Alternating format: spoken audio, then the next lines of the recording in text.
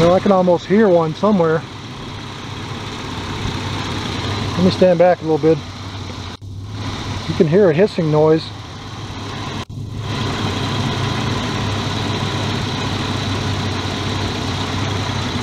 One thing, there's a couple things you can do to find a vacuum leak. You can, this one's not so safe. You can mist, like starter fluid, or some people use brake cleaner or propane. You can mist some flammable stuff around your engine bay, and if you have a vacuum leak, it'll suck it in and your engine will rev. That's one way you can find the vacuum leak. It's kind of dangerous. You got a hot engine, you're spraying that stuff on there. So if you're going to do it that way, you want to have like a fire extinguisher or something. Another way, you can pour water around like where your intake is. If you pour water on like where your intake is and it sucks the water in, it'll bog the engine down. So you can actually use water to find vacuum leaks. But I think the best way to find a vacuum leak is just to use a smoke machine and smoke out your intake. Right now I'm going to shut the engine off.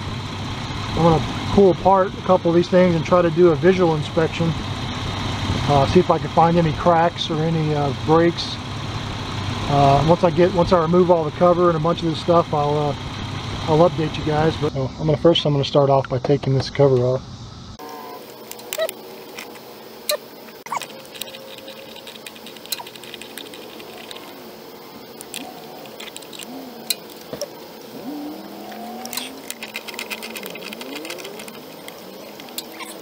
Those 4 bolts off. There's actually a little clip here that holds on this cable here. Move that out. Now you should be able to lift this out of the way. I'm just looking around at hoses and stuff to see if I see anything. Looking for cracks or breaks.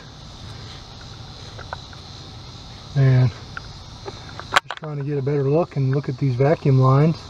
If I see anything that just sticks out. Just looking at all your vacuum lines, and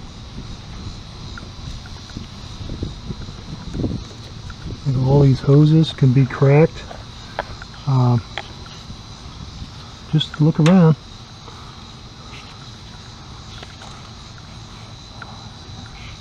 See if anything is loose or broken. Just anything you see off the bat that's easy to spot. I mean, there's a, if you look here, this can help you out a little bit. There's a kind of a vacuum lines. Here's a drawing. So I mean, there's some evap stuff, vacuum controlled, EGR solenoids, got some vacuum lines going to it. So I mean, this gives you can point you in the right direction looking for leaks, you know. Check all these fittings and just find it on here. Like, you know, this is a vacuum hose. You just see if anything sticks out at you, like a broken hose, or just gonna, right now it's just looking and trying to see if I see anything just that sticks out at me, like a broken hose or something like that.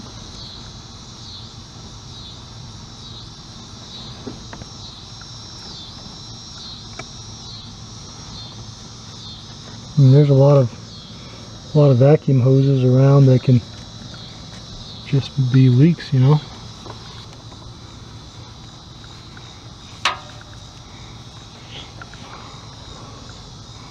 There's a lot of vacuum crap. Just looking at this hose. One thing I'm going to do is I'm going to plug my finger, checking this hose out. I'm just plugging my finger and I'm going to blow through this end, make sure it holds pressure. If it doesn't hold pressure, it's obviously it's got a leak. Oh, this hose is good. Really, all I'm doing now is just checking all these hoses out real well. Just looking for cracked hoses, and you just pull these out. Pull this one out. Like I said, you can just plug your hole, plug it, and that one's good. Easy way to do it. Just It's kind of tedious, but it does work. Some of these are hard to see.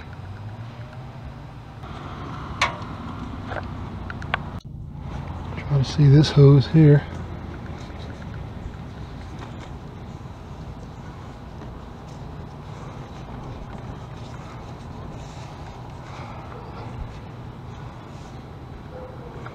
There's a hose back here.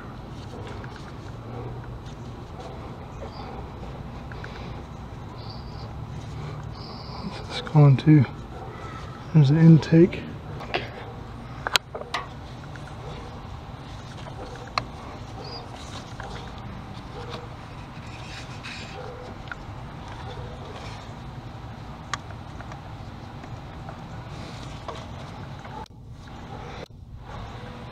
I'm going to spray right back here. I'm going to turn it on and I'm going to spray a couple. There's a bunch of vacuum hose lines back here.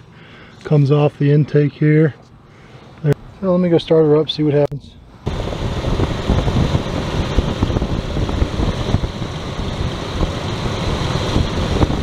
Almost sounds like it's coming. I can almost hear something back here.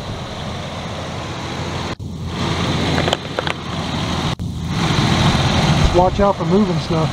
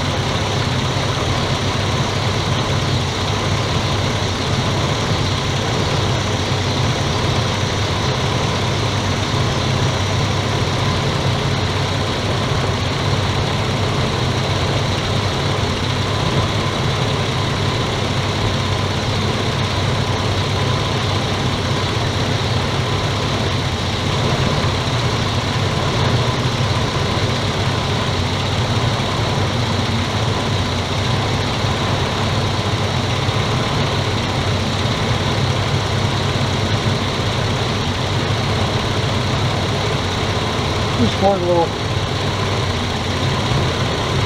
see if I can hear this engine rev.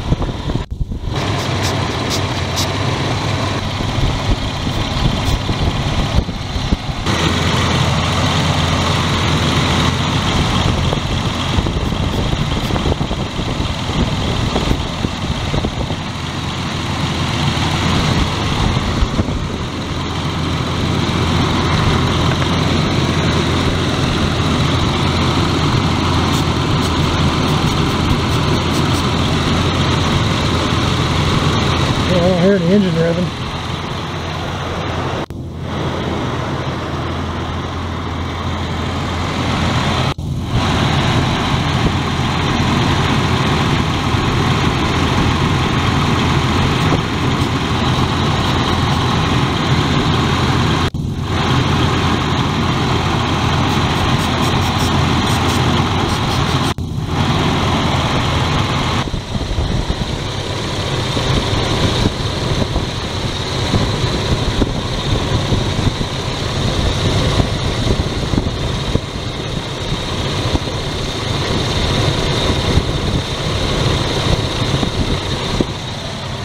Oh well. Oh no, I got nothing. Not getting anywhere.